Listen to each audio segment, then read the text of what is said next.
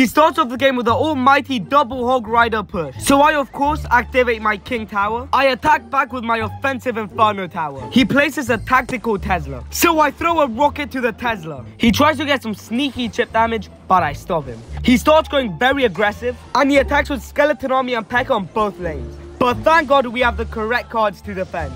I try to secretly cycle lightning, but I forgot you can now see it. He then attacks with Goblin Barrel, so I defend perfectly. He then attacks with Balloon, so I defend with Log, Earthquake, Rage and Clone. But for some reason the Balloon's bomb still arrived. So I try to freeze the bomb and try to push it away with the Log. But I placed my Log too late. I defend his Valkyrie with Skarmy and Fisherman. But I forgot how attractive Fisherman is, and he pulls her towards my tower. I then put offensive Inferno Dragon and get a double lightning prediction. Such a beautiful prediction. He puts Magic Archer, so I get King Tower activation. Subscribe if you're wearing pajamas.